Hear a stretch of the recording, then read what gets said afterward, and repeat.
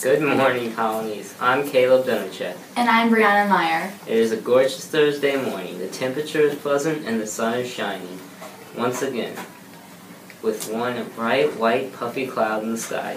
But before we get into the weather, here's the news on the Revolutionary War. Last week we had Baron Frederick von Steuben in here about the winter at Valley Forge.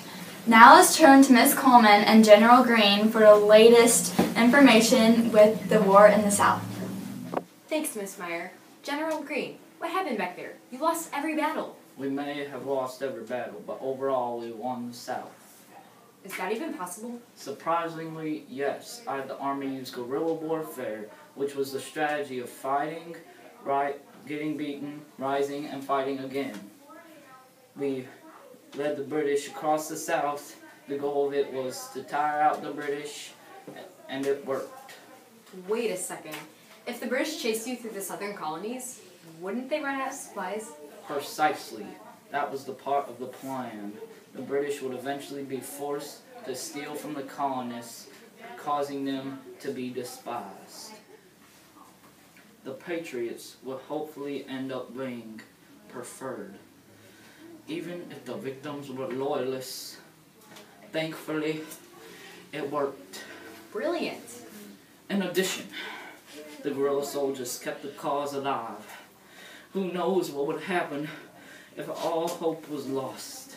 Well, we would probably lose. Isn't that obvious? It was a rhetorical question. Oh. Anyway, this has been General Greene. Back to you, Miss Meyer and Mr. Donachek. Thanks, Miss Coleman and General Greene. Who knew any of this could be done? Liberty is something important, something that may have and would give their lives for. Whether or not we get liberty depends on the outcome of the war. Good point, Miss Meyer. Let's take a look at an interview between Miss Coleman and a victim of British theft. Thanks, Mr. Donachek. Victim, what is your name? I'm Margaret, and I'm angry. Those stinking British soldiers, they stink so bad. Whoa there. Don't interrupt me. Duly noted. But let's get to the questions. What was your experience with the British that makes you hate them so much? Oh, just you wait. I've been breeding pigs all my life, and just as they were fattened and ready to be slaughtered, they take them, slaughter them themselves, and they stole them. We saw their footprints in the morning, but that was only the first group. Oh my. So, you're clearly a patriot, right? Don't interrupt me. But I am now. I used to be a loyalist until the British came along. Another group came, stole our knives and guns. We had no defense, and they killed my beloved husband, who tried to fight them off. He died a noble and brave death. I'm so sorry. You didn't even know him. He was delightful and kind to everyone. He deserved so much more than he got. Please keep Margaret and her loved ones in your prayers. Back to you, Miss Meyer.